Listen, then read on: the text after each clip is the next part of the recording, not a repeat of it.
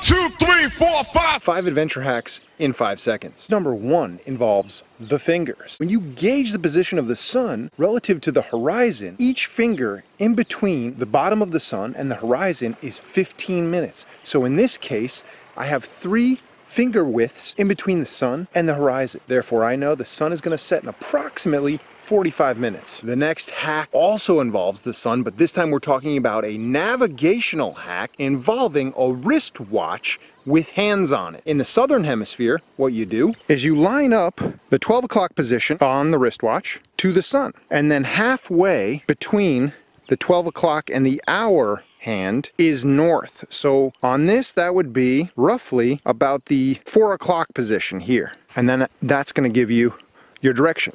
In the northern hemisphere, you do the opposite. You line up the hour hand with the sun, and halfway between the hour hand and the 12 o'clock position is the north direction. Tip number 3 involves preserving your night vision. If your eyes are already adjusted to night and you anticipate a bright light coming up, for example, say you're at home, you have to go run to the bathroom, and you know when you turn on that light, it's gonna blow out your night vision. So to prevent yourself from stubbing your toe or tripping on the way back to bed, you cover one eye or close one eye. First of all, take your sunglasses off. Why are you sleeping with sunglasses? Light's gonna come on if it's a headlight or a flashlight or just the light to the bathroom. Close one eye. That eye will maintain its adjustment to the darkness. So when you turn the light back off, you have one eye fully adjusted and has night vision. And so you're not 100% adjusted to the dark, but you still have 50% adjustment, which is better than nothing. The next hack, number 4, also involves the eyes. And this is an awesome,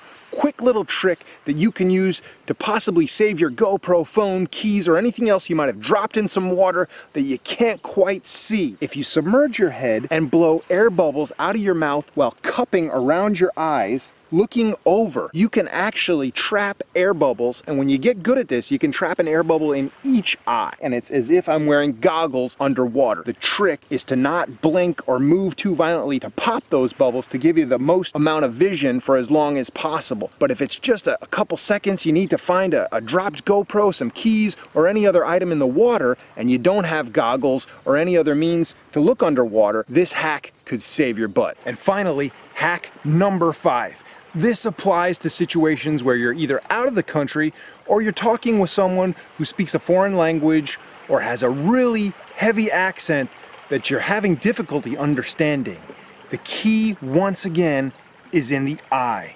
Maintaining unbroken eye contact with that person connects you on a deeper subconscious level, and you will be able to understand what they're trying to communicate to you much easier. I actually found this out in college when I was working at an Indian restaurant. The cook had a really heavy accent. He spoke very fluent English, but his accent was so heavy and I wasn't that accustomed to his accent. But I found, just as a matter of chance, that when I maintained eye contact with him, somehow I understood exactly what he was trying to say. And I've tested this out in situations where the people don't speak any English at all. They're speaking a foreign language, but they're trying to communicate something to me, and gestures are just not getting the point across.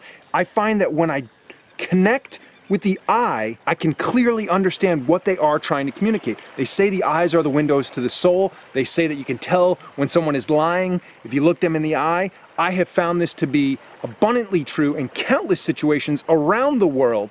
The best way to communicate with someone when there's a language barrier or a heavy accent, maintain that eye contact. If you enjoyed this video and found these hacks helpful, give me a thumbs up, like. If you didn't, give me a dislike, and let me know down in the comments why you didn't like it. Did you know them all already? For those of you who don't know, my name's Jesse St. Louis. I travel the world making adventure travel videos to inspire you to get out there, find your own adventure, and be infamous.